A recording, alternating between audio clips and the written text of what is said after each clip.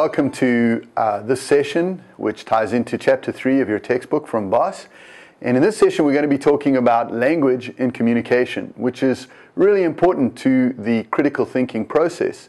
And there's a lot to think about when we look at language in communication. As you look at this couple, or these two people sitting on the bench, how are they communicating to each other? Maybe you want to take just a few moments to jot down on a piece of paper. There's at least 3, potentially 4 or more ways that they're actually communicating to each other. I want to talk to you about the process of communication. This is Bell's model of communication. You won't find it in your textbook, but I wanted to put it in just to alert you to how the communication process functions. And so, in communication, normally we'll have a transmitter, someone who wants to send a message. Of course, we know that today that message can be sent verbally. It can be sent non-verbally. It can be sent via email, via text. There's many ways today that we can send messages. So we have a transmitter, someone who wants to send a message. We then also have what we call the receiver, someone who, or a party of people that are receiving the message that is being transmitted, being sent. And that's all well and good as we think about the message that's being sent. The only problem is that so often in communication, what we find is this small problem of what we call semantic interference. And so often the message that's being sent is not the message then that is being heard by the recipient, because we get this interference along the way, an interference of meaning. And sometimes that interference is impeded or is engendered by culture. Sometimes it's engendered by a lack of understanding of the words. Sometimes a person's education. All kinds of factors can impede the communication process. And so we need to be aware of that as we embark on a critical thinking strategy. So here are some of the factors then that impact the communication process. One is gender.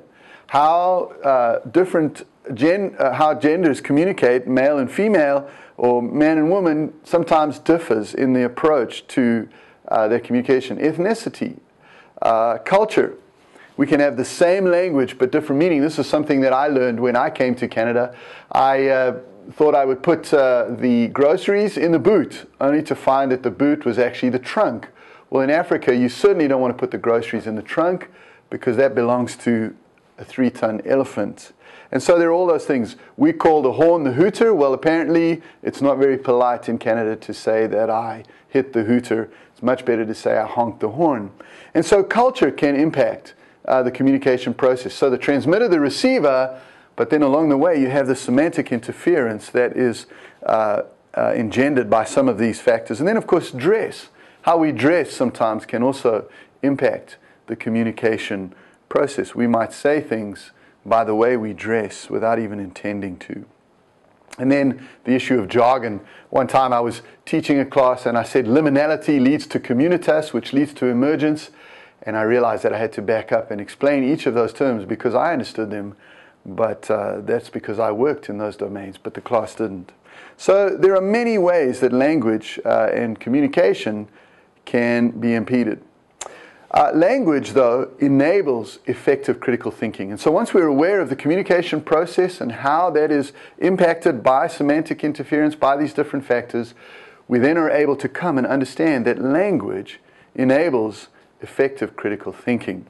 We need to use language effectively to convey information. We need to learn how to use language effectively to convey information. One of the things I would urge you as students to do is to make use of the Writing Center and the Student Learning Center. Students who used the Writing Center and the Student Learning Center for their assignments in my course graded significantly higher than those who chose not to use the Writing Center. And it's essential to communicate well to our individual and collaborative critical thinking.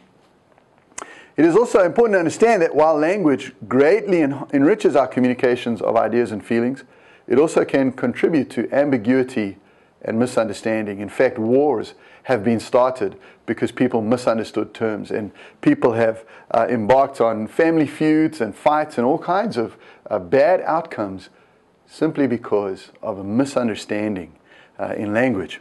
And so we need to use language effectively to convey information, to provide direction, and to express our feelings. And of course, we've spoken earlier about the link of emotion and reason in critical thinking. We need to be able to express those feelings and be able to understand other people's feelings in the critical thinking process.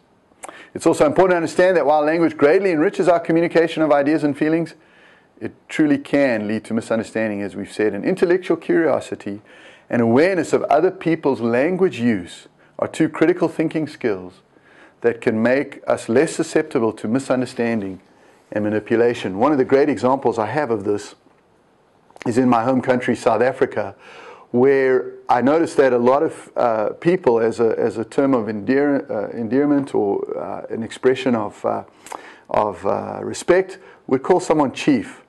And so as I was working in the bank, the gentleman who made the tea came and we had people who made tea and brought tea to our desk. I thanked him and I said, well, thank you so much for the tea, Chief.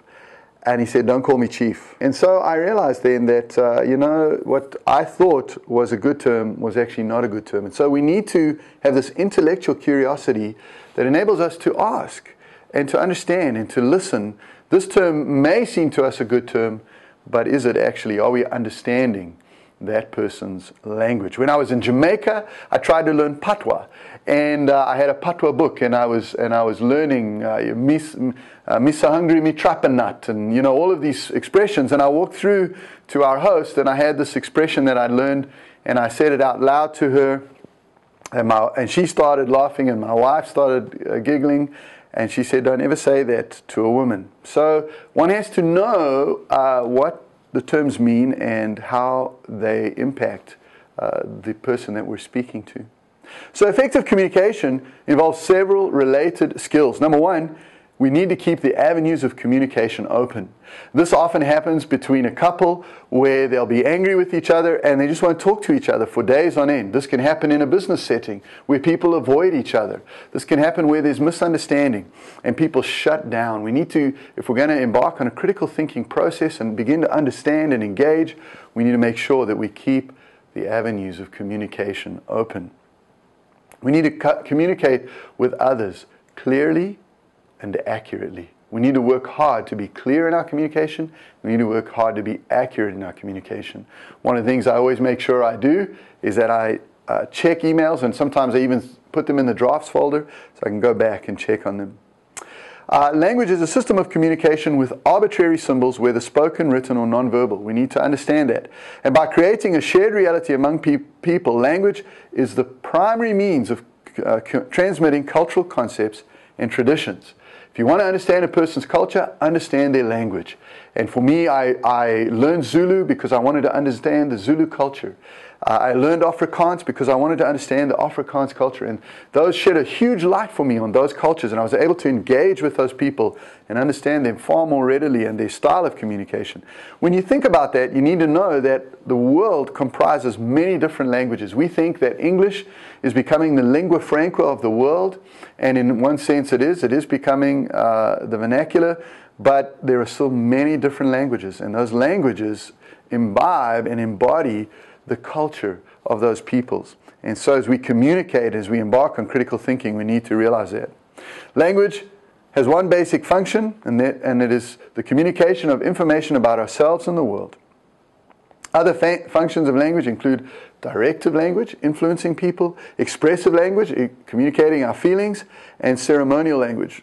That is used in formal circumstances such as a wedding or parliament. We use formal language. Legal language, which is sometimes very hard to understand, that's what we call ceremonial or formal language. Most languages serve multiple functions. Not all language, as we know, is nonverbal. What do you think this person is expressing? Nonverbal cues such as body language and vocal tone often help us interpret verbal communication. Really important to listen to what a person is saying, but also to listen to how they're saying it. And that can occur in emails, that can occur in text. LOL has become such a great way to end a text, just to make sure people know that you're not being directive, but you're open in your communication. And images such as artwork or photographs are also a means of communicating ideas and feelings. We need to understand that language is a cultural construct. As I've mentioned, good critical thinkers realize that word choices and nonverbal cues significantly influence how verbal communication is interpreted or misinterpreted. In my country, the Zulu people, to show respect, do not look you in the eye when they're communicating with you. They simply look down, and often they'll clasp their hands. To us, that would be a sign of disrespect. And so we need to understand the nonverbal cues in critical thinking, because that helps us then engage in the critical thinking process. There are assertive communicators, there are aggressive communicators, there are passive communicators, and there are passive-aggressive communicators, which are sometimes the worst, because they may be smiling, but actually they're undermining in their process of communication. And sometimes we need to be able to discern and detect that and work through that.